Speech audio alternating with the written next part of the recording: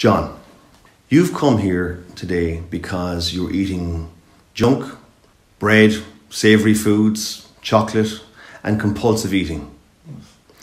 We've done one session, just finished it right now. Leaving here today, do you feel you're going to continue that behaviour, or has something changed? Something has definitely changed.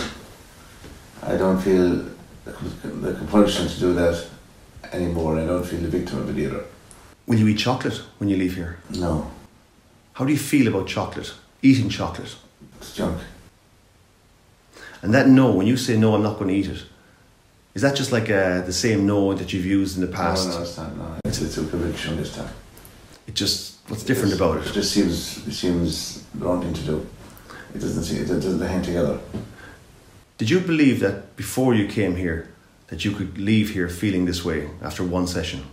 No, I didn't. No, and I just feel invigorated now. So I just feel anxious to just go that different road now.